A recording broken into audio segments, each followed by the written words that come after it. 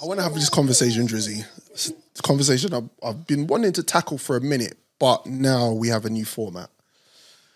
I think this is something that we're gonna dive into, and today I want to tackle the topic of why Eminem, aka Slim Shady, aka Marshall Mathers, is discredited in hip hop.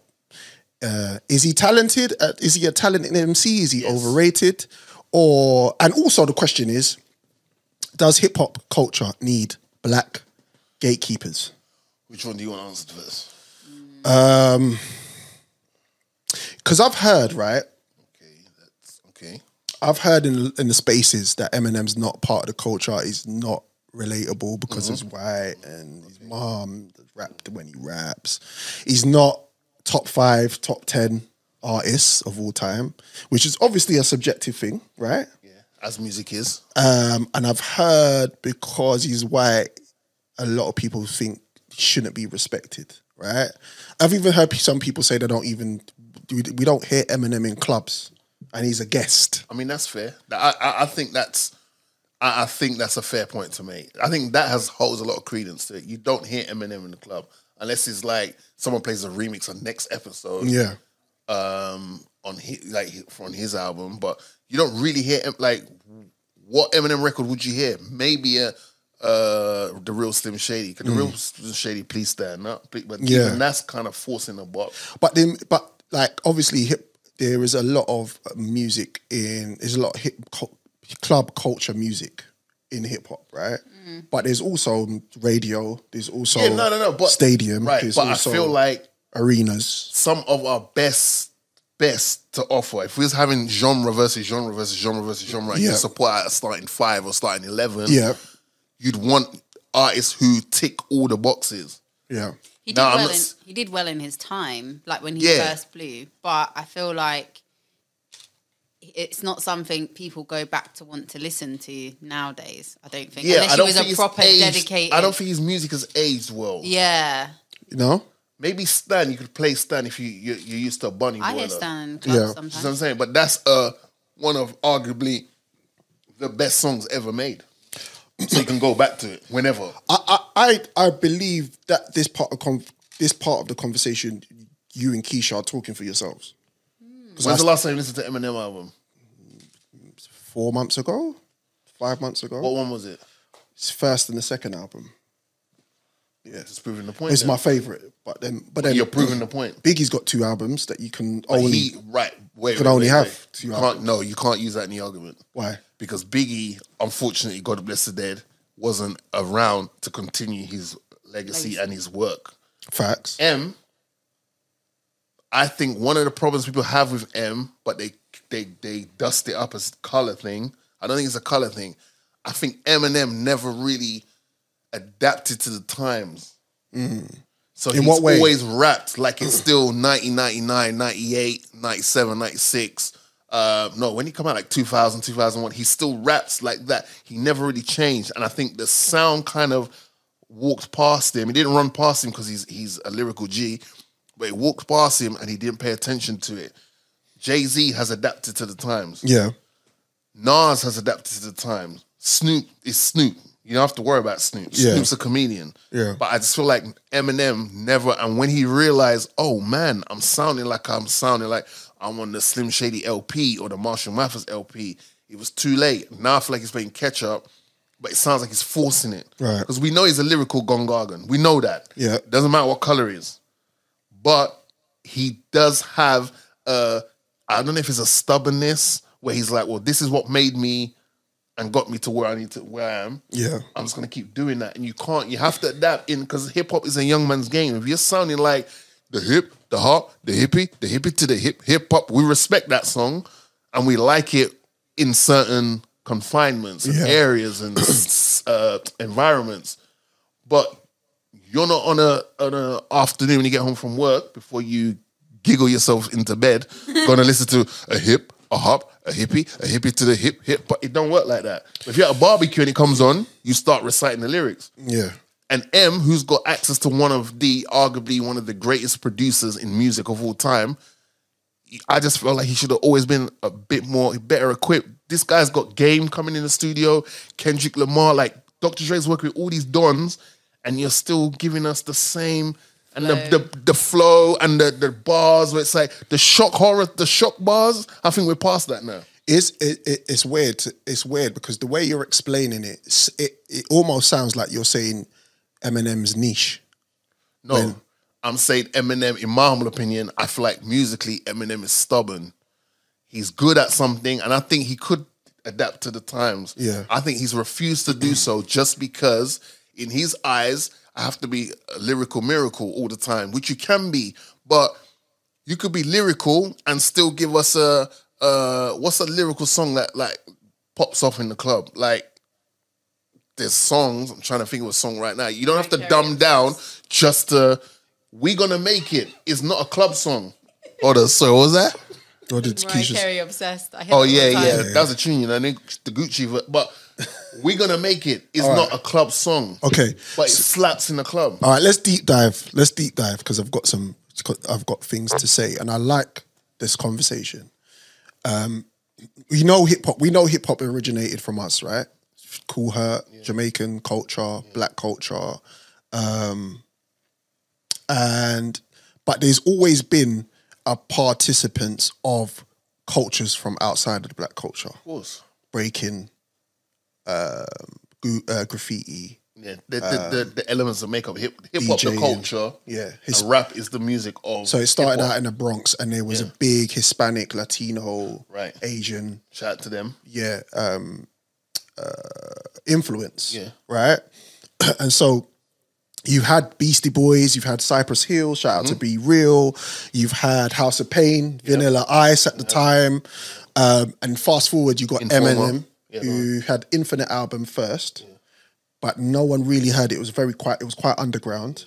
And then he built a buzz up, a really good buzz. So much so that, because obviously, as you know, when we were consuming hip hop at that time, it's the 90s, late 90s, 2000s. It was Tim Westwood who was our source for hip hop music. Yeah. And when I heard Eminem's record, I Just Don't Give a F, I actually thought he was black. When I used to, because I remember actually traveling on the train, had my earphones in, playing, because this is TDK days, right? Yeah. And I'm listening to recorded it. Yeah, recorded it, Tim's show, listened back to it on my commute, and I'm listening to this song, and I'm thinking, raw, this guy's cold. Like, who is this guy? Lyrically sick, just stood out. Cadence stood out. Rhyme pattern stood out, and his flow was amazing. But then obviously found out he was white. Signed to Dr. Dre, and that Slim Shady album, the LP. I remember a friend of mine, shout out to Gifty. I was living in Wembley at the time, and she messaged me. She rang me first. She rang me, then she messaged me, says, "I'm coming to your yard." I say, cool. Because remember back in the day when we was young, bruv, it was like, the link up was just random. You had nothing else to do, just to link, right? Anyway, Gifties called me, messaged me, come to my yard, brought me back to her house and said, "You need to listen to this album." Oh, that's a bit backwards. She came to your yard just to get you. Why did she just tell you to come to hers? No, because that was she liked that commute still. Because I used to live in Wembley and she lived like just down the road. Okay, so she liked bruv, you gotta lock my door, bruv. Don't I have to explain it, bro? But no, I'm not. I don't need you to say why she locked your door. That doesn't make sense. sense. Just that, like, we're at point B. And instead of her telling you at point A to come to point B, she leaves point B to go to point A just to go back to point B. Didn't you have friends that used to link you on their bikes, but then they'd come to your house to go back to theirs? It's just normal shit that man used to do back in the day. You know what I mean? Okay, let's not digress. Yeah.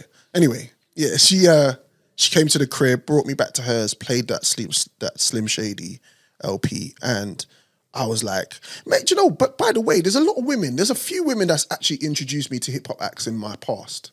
Like, 2 women are come to my mind, I'm not going to out them, but Gifty's one. And it's like, that's quite interesting. Anyway. So, as you said, we can't talk album sales with Eminem. We're not going to do that. I didn't mention that. But we're not going to do the album that's sales conversation. No. All right. I see what you're saying. Right. I don't have a problem with Eminem. Yeah. I just think that I'm only talking from what I see online. I think people think like he's taken what he needed out of hip hop, got ridiculous. Like he's easily one of the biggest selling artists of any genre of all time. I think maybe people just want to see either not be super accessible, but maybe put back in something like, I don't know, like what has Eminem put back into bar 50 Cent, but then 50 was already buzzing, so it's kind of like he just gave him a bigger platform, but like what has he put back into the scene? 50 puts him up on a higher, he puts him so up he should, because yeah, so he should, you know what I'm saying?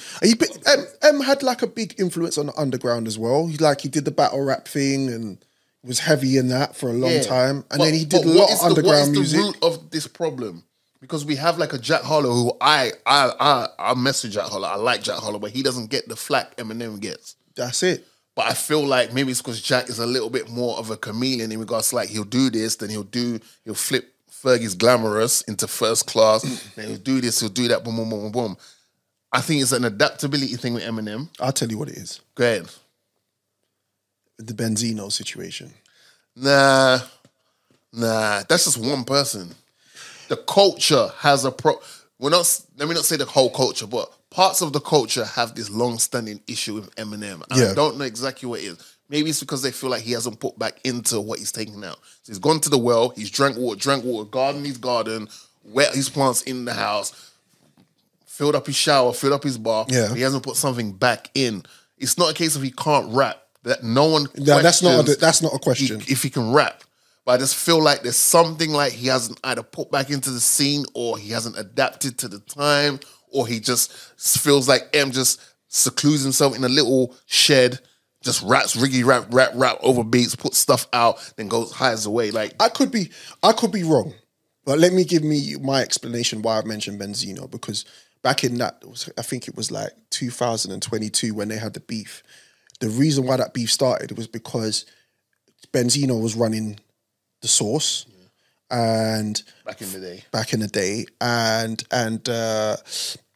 he gave the Eminem show 4 out of 5 mics, and Eminem was upset about that and dissed him, right? So straight away, right, that's some idiot thing. And then they went back and forth for a minute. They had numerous songs on each other for a hot minute. And then Benzino won, but he had Busta Rhymes, 50 Cent, all these Proof, D12, all of them shooting at Benzino. Yeah, because that's the squad. So you squad up. You know what I mean? It's bullying, but all right, fair enough. And but then what happened was, do you remember that press conference with the media where Benzino outed Eminem for calling black women bitches? And he used the N-word in that. Maybe that's the moment where people was like, fuck this guy. Well, that's what I'm Excuse my French. But this is what I'm saying.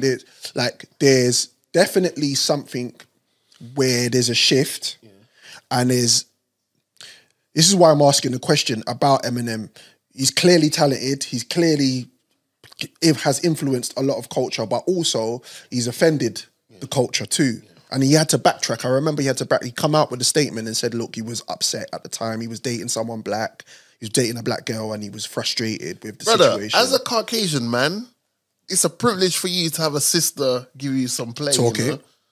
So the fact that, and I get it because they are golden, but whatever happened, you're no longer with her, and your mind tells you, you know what I should do?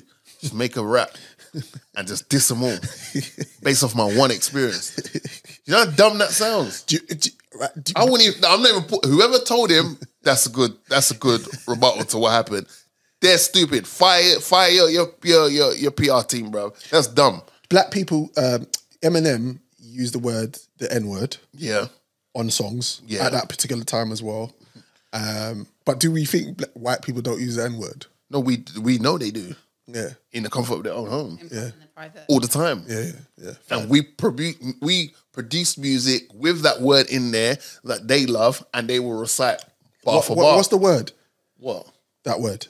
Nighttime.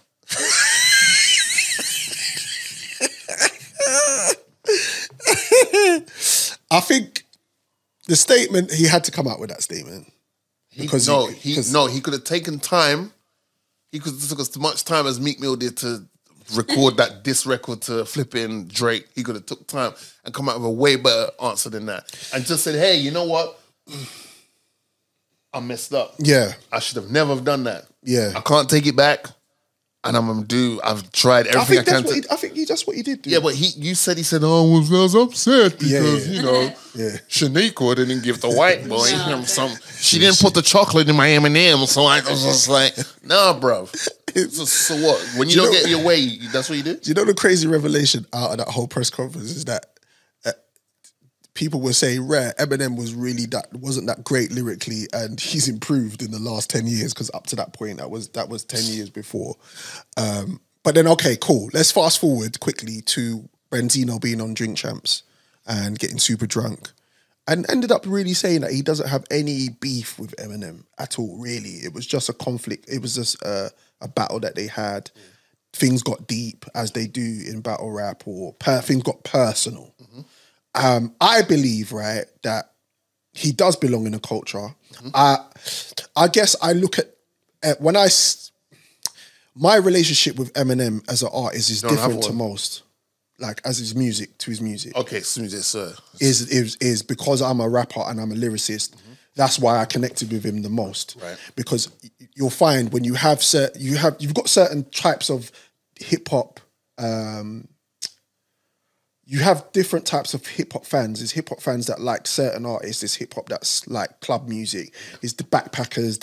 We can go keep going down the totem pole. But I like lyricists. I always have. I always will. So why I put Eminem up there is because of that. Because I listen to him differently. Like it didn't. I wouldn't say I related with him too tough.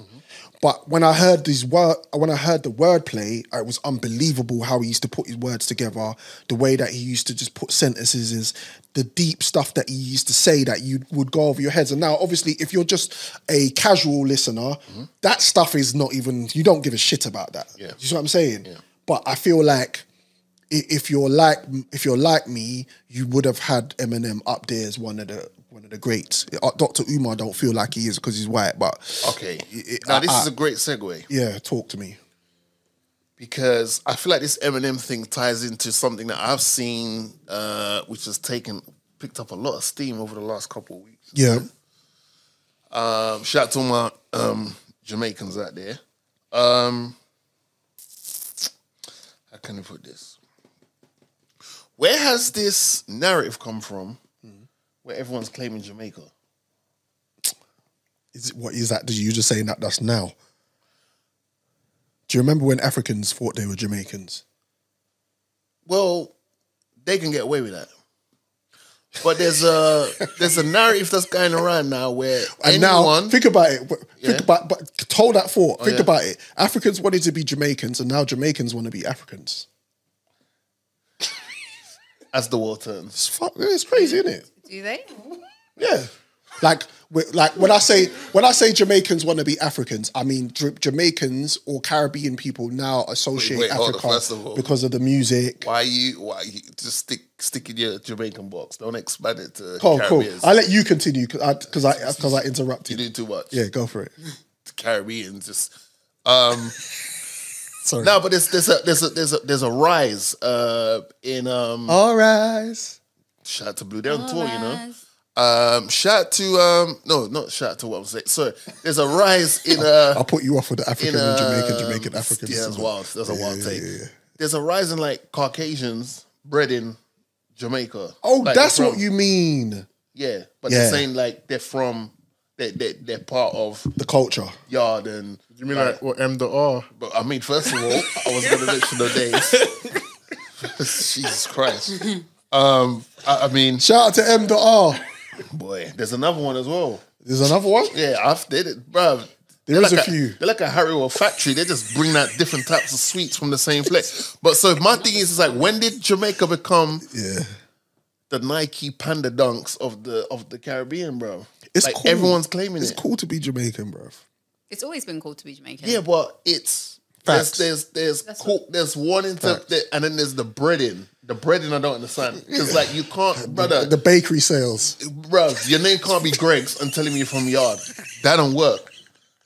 All your life you've been eating beans on toast, which slaps by the way, and bangers and mash, and flipping pie and jelly eel and gravy and all that stuff and liquor. And all of a sudden you want to be like switching up. Yo, me from Yard, you know. The code switching, I don't respect. I just don't get it. I understand, right? Because Jamaicans are very big on influence. Yeah, of course. That's never in doubt. But I feel like when people code switch too much, like code switching is when you go, like my idea of code switching is like when you're at work, you talk a little bit more formal. That's etiquette. Yeah. But that's still a code switch because I can't. Yeah, okay, I wouldn't say to my boss, "Yo, go on my G." I mean, if he allowed you to, you probably. If he would, yeah. But I'd keep that. But that's part of you. Yeah, you've been in that environment. Of course. Your family is of that ilk. But that's your bloodline. Shout out to Roman Reigns is of Jamaican heritage. Yeah, of course. But then I might. But what I'm saying to you is, there's a certain. Yeah, you're right. There's a certain etiquette that you have in different environments. But there's still a code that you use. Even in an interview, you wouldn't.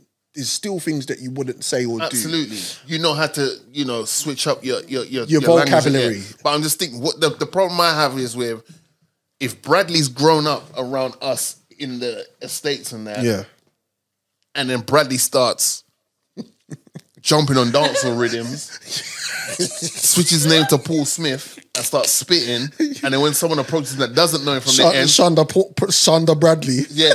Do you know what I'm saying? Yeah. And then he's like, yeah, what's your like, who are you? Yeah.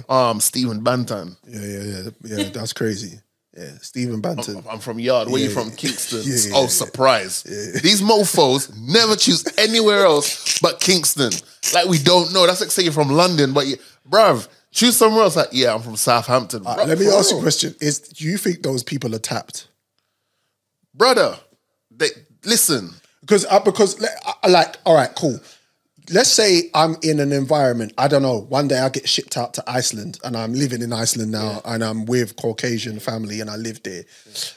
Would you think, I'm not necessarily just going to start moving like them still? No, but there'll be things within their environment and their surroundings that you will pick up. Yes, their gal and all them things. It's the nature of habit, right? Yeah. Of course. Of course. Yeah. Right. Yeah. But I just don't understand where it's like, you could be a fan of said place, right. Jamaica. Right. But it's the Clark Kent Superman thing they're doing where it's like, when they're at home, they're Paul Smith. Mm-hmm. But when they're outside now, they're Shonda Paul. Mm-hmm. You know what I'm saying? Yeah, it's too much. They're Bradley Banton. Yeah. You know what I'm saying? They're not even calling themselves popcorn. They're calling themselves like Coca-Cola or something. What was that Donny's name? I don't know his name. Who? M. Dot. I don't know. What was he? Producer Joe. What's his name? What's his name? Which one? The guy that's been on like One Extra and everything. M. R. Yeah, him. M. R. He had an interview recently and he explained the reason why he's that way. He said he's grown up with us. His family has been integrated in, but then he wasn't born in Jamaica, and I could hear the breakup in his patois a lot of the time, which is why I asked: Is there something disjointed? Is he a? What do you think is delusional? Is he a 2 slices short of a loaf? Well, like mental health. Yeah. And we don't want to, you know what I mean? Mental health is a serious thing. Yeah. But it might be that. It's just because some people just embrace something so much that they think they believe it. That's it. They just believe that's what it is. You know what I mean? And you don't have to be jealous because you're Dominican and you don't get Dominican. Jealous of what? I don't know.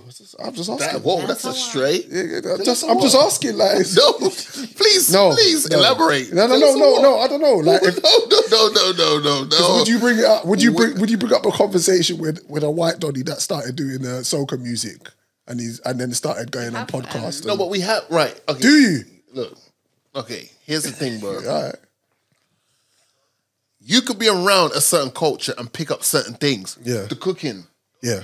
the way you make certain alcoholic beverages, Facts. the way you wear your clothes. Facts. Hip hop has influenced people who are not of our hue to move and act and speak a certain way.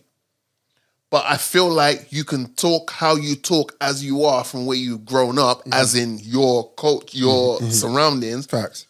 And be a fan of a culture that's over there. I agree. But don't bread it. Like you're trying to be like Superman and Clark Kent, where during the day you're Clark Kent, and then at night you're Superman. So you think he's going home and going, all right, mate, all right. Brother, I think as soon as he walks through the door, he puts his slippers on, ITV, Coronation Street, a cup of rosé. Takes down his braids. Right? Yeah. Puts a robe on, cup of rosé, and it's a pie and mash thing. Yeah. And I know I'm being very stereotypical there, and I fully hold my hands up to that, but I just don't understand how you talk like that because you grew up around the man then I would not be comfortable if you were around me and you started picking up but that man twang. They can't be around us though. Yeah, facts. Them man can't be around us. And then them man are gonna profit off which is why we need gatekeepers. Right, because so that's crazy. No, because don't worry, I'll pay attention, bro. Because I know you asked me 2 questions, and that's why I brought up the Jamaican thing to come back to here. Yeah. One love. You said that to say this, right? But we do need gatekeepers. Be like, yo, fam, you can love the culture. You could even be a reggae or dancehall artist. But how about you do it in the way you talk on the rhythms that we produce? Yeah. Bring you to the table. Yeah. Don't bring us via you in your kind of mixed up. Do you think it sounds like he's mocking slyly? Brother. I feel like that is on some Ali G type. Do you see what I'm saying? Yes. Yeah. It's like that's what it reminds me of. Yes. I haven't seen a lot of clips. And I don't want to say he's disingenuous. He could be so gassed and infatuated with the culture. Yeah. But bro, be you in the dance. Don't come in the dance and try and be like your Beanie Man or something. Be you and bring what you bring to the table, because it comes across like it's a mockumentary. Absolutely. Like it's a parody. But do we feel like sometimes we open up the culture sometimes and then want to start measuring how much people use it? Sister Keisha? Thank you for that. I think it's difficult though. I think it's very difficult. It's a difficult thing to do though, isn't it? Gatekeepers. How are you going to do it? The culture has now become the barbecue of settings. Yeah. We need gatekeepers. You need to know the history of certain cultures. You need to know where it originated from. Yeah. You need to know the certain power players. You need to show respect to the thing. And then, after a trial period, we will decide and review your application whether you should come in the thing. But I'll be honest. I don't think having gatekeepers on black culture or Caribbean culture, West Indian culture, whatever you want to call it, is going to work, because we're not even on the same page as a collective. So for us then to start putting a measure on who can say and do what, when we're not even collectively on the same page ourselves. We haven't even got our own shit together. Yeah, sorry. And we've got... But I don't want... I think that's enough. I think we should leave that for another discussion. Cool. Because I can go down the path of... Joe has mentioned it several times in podcasts. We're not a monolith, bro. Let's save that for another time. Okay, say nothing. It's the Tracy and Morgan Show. Yeah, should be love.